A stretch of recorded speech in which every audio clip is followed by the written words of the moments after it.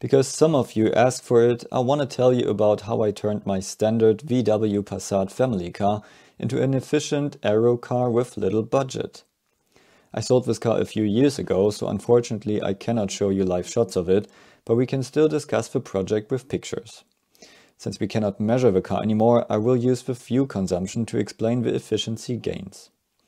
First of all, that was a 2006 VW Passat Generation 3C that I bought in 2015. It had the 1.9-liter diesel engine with 105 horsepower and a 5-speed gearbox. I especially wanted the 1.9-liter TDI because I knew how reliable and efficient these engines can be. I bought the car not in the best condition. It had 180,000 kilometers on the clock and the engine was running a bit shaky. The rear tires were bald on the inside, which hinted to bad wheel alignment, and the fuel consumption was around 5.7 liter on 100 kilometers on country roads and 5.5 liter on 100 kilometers, that is around 43 US miles per gallon, on the Autobahn at 130 kilometers per hour constantly. It turned out that the car still had the first cam belts, which should have been changed at 120,000 kilometers, and it looked really bad. I changed the cam belt and the engine was running much smoother now. So this was sorted and I concentrated on improving the car and making it more efficient. Because of my work and the technical development of the VW group, I knew how these cars are developed and tested. So in the following, I will tell you how I adapted my car for my specific use case, and I don't recommend you do the same, because your use case might be different. So I am living in a flat landscape without steep hills. I'm living in Germany, so temperatures usually range from minus 20 degrees in winter to plus 40 degrees in summer. I'm a quick driver, but use a lot of engine braking, so usually I can always touch my brake discs after a long journey with my bare hands without burning myself. I used the car daily for country roads. And every 2 weeks I used it on a 1000 kilometer Autobahn weekend trip across Germany, where I would drive 130 kilometers per hour on cruise control. So the first step was lowering the car by 40 millimeters with springs. A lower car results in smaller frontal area and the unaerodynamic wheels are less exposed. Also, combustion engine cars are less aerodynamic underneath because of exposed pipes and wishbones, so it's better if less air is flowing underneath and more above. Because I now lowered the car, I did a proper wheel alignment to manufacturer spec, with a few angle minutes more toe in at front and rear for better handling. I then bought 4 new tires with less rolling resistance and good handling. I kept the standard dimension 195/65 R15 on steel rims.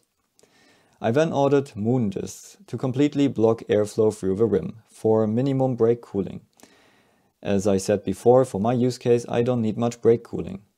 Furthermore, these moon discs reduce outwash from the front axle, which reduces drag, and the side flow along the wheels is cleaner. Additionally, I used 2-inch wide rings, so the 15-inch rim now looks like 19-inch, but I still have the narrow wheels. The Passat has large brake cooling ducts underneath, almost like a front diffuser, and it's pumping air into the front wheel arches to cool the brakes. When such a car is developed, there are 2 main use cases which define brake cooling. 1. They drive even these normal family cars in the desert at 45 degrees on a racetrack and the brakes should not overheat. And 2. They connect a 750 kilogram trailer without brakes, roll down the highest mountain of Austria, put the gearbox in neutral and stand on the brakes the whole time. Of course, for these use cases you need decent brake cooling, but not in my case. So I closed these ducts with metal plates and sealed it along the edges with tape. The next thing is engine cooling.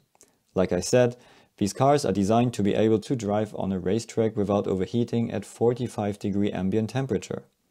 Another test case is to drive top speed until you run out of fuel at 45 degree again.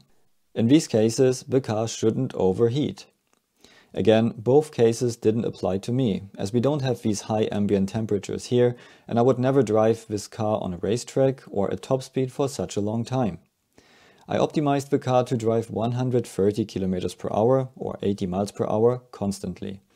The car has 77 kilowatt engine power for top speed, but at 130 kilometers per hour it would only need around 20 kilowatt, so almost just 1/4 of the power, and hence would only produce 1/4 of the heat. This Passat had a so-called triple cooling package. That means it only had one cooling package in the center, which consists of an AC condenser first, then a large thin intercooler, then the water radiator. That meant the sides are empty, and I enclosed the unnecessary air intakes there. I closed these intakes from the back, so you cannot see a difference. Again, I did this with 1mm aluminium plates and taped around the edges to properly seal them. The stagnation point of these cars is pretty much on the license plate. Since the front profile is fairly straight below, the main air intake is below the license plate. The profile above is swept back and less air enters the car here at highway speeds. The upper intake becomes important when the car is stationary, for example in a traffic jam. Here the extreme test case is fans on full throttle and an ambient temperature of 50 degrees, because you could stand behind a bus and suck in the hot exhaust gas. Again, this extreme use case didn't apply to me, and if I would run into limitations, I would know why. So I closed the upper air intake from inside with a thin metal plate and sealed the edges with tape. To still control the engine temperature, I used a button combination in the climate control of the VW Passat, and it showed me the real water temperature while driving. So even in hot weather I could still monitor what was going on. The engine rarely reached more than 94 degrees Celsius and mostly stayed at around 87. These cooling systems are designed for up to 115 degrees, so no problem at all. Sealing in general was the next step. Manufacturers always safest option, especially in lower car categories. Using additional seals around the gaps at the front of the car create additional complexity in production, can create aeroacoustic issues when they don't sit right, and cost money. So I did it myself. I used rubber foam seals around the cooling package to increase its efficiency and around the bonnet's edges. While doing so, I also rerouted the engine's air intake. I had to close the standard high-sitting one to properly seal the bonnet here. So I changed it so it can suck air from in front of the cooling package, similar to a NASCAR. So I used the higher pressure in front of the radiators to improve the engine's air intake. The Passat already has a nicely covered underbody, but there were still a few openings. I already covered the brake ducts, but now I additionally closed the gearbox cooling ducts. Because in my use case, it never experiences the high temperatures it is designed for. And the tunnel in the middle is wide open to extract some heat from the exhaust. But again, in my case, situations would never be as extreme as in the development, and so I closed the whole body with a metal plate to have a flat underbody. The next thing that was against my aerodynamicist's honor was the roof rail. I removed it, hot glued small metal pieces from inside, filled the holes, taped a square tightly around them and sprayed the little squares in silver. So now the surface was completely flush and you could only see 6 silver patches that looked like stickers if you went really close. So there was no disturbing roof rail anymore and the car looked lower and longer. So now I changed a lot of the car's aerodynamic setup, but apart from it being lower and the moon disc, you couldn't really see a lot of it. But that was exactly what I wanted. The result of the changes were that the car now needed 4.5 liter on 100 kilometers or 52 miles per gallon on my daily trips across country roads, and only 4.1 liter on 100 kilometers, that's 57 miles per gallon, on my long journeys on the Autobahn. Of course, manufacturers always have to consider every impossible thing a customer would do to the car under every ambient condition. But by adapting the car to my specific use case, I could turn this into a much more efficient vehicle for me. Later on, I removed all the AERO mods and changed it back to its original setup before selling the car. I pushed the plates through the roof and installed the roof rails again, and you couldn't see they have ever been removed.